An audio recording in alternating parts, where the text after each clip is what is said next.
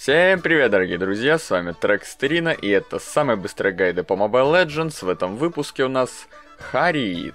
Этого кошака зовут, конечно, не Борис, но секрет энергии он точно знает. Потому что поймать этого блохастого чебурека, который обожрался китикета, не так-то и просто. Пассивка Харита гласит о том, что время от времени у него появляется вот такой вот прекрасный ключик, который снижает продолжительность следующего негативного эффекта на 60%. То есть замедление, стан, сайленс, пылесос, тапок бабы-лиды и другие негативные эффекты будут длиться гораздо меньше. Первый скилл этого пушистого негодяя отражает реальное взаимодействие кошек с зеркалами. Харит видит в отражении какого-то урода, хочет его атаковать, урод, соответственно, зеркально атакует в ответ, эти две ударные волны встречаются и образуют невероятного дэмэджа взрывную волну. Меня в прошлом выпуске спрашивали, почему я так не сказал, но в этом выпуске можно сказать: наносит урон, и все.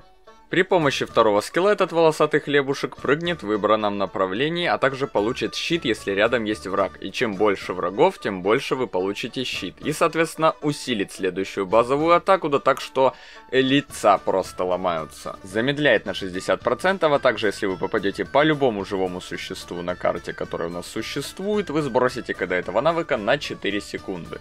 Ульта этого комка шерсти заставляет принять нехилую такую порцию кошачьего корма. Представьте, вот у кого есть скот, возможно, знают, насколько это жизненно, просыпаться в 2 или 3 часа ночи от того, что ваш кошак неистово носится по комнате. Шуршит пакетиками, а также опрокидывает различные флаконы и баночки, и это длится очень долго, и терпение семьи тратится очень медленно до тех пор, пока он не опрокидывает батину настоечку.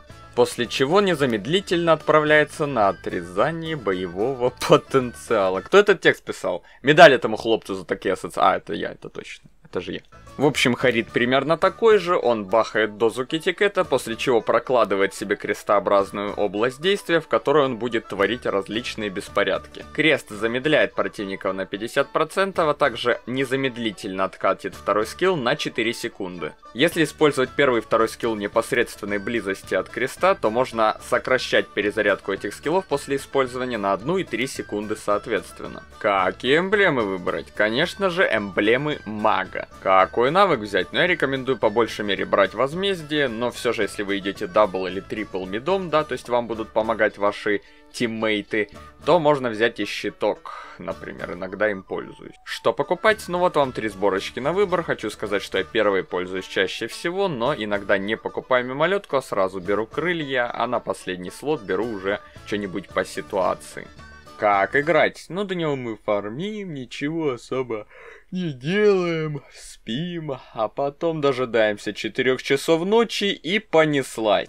Носимся вокруг неистово, разваливая противникам лица, уворачиваемся тапочком, шукшим пакетиком, а также опрокидываем флаконы, в общем, устраиваем тотальную разруху.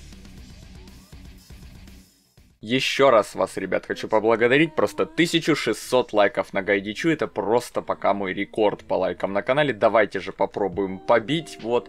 Но устанавливаю планку в 1200, как только мы набираем, я начинаю делать следующий гайд, опять же не забываем проголосовать в правом верхнем углу на буквочке И.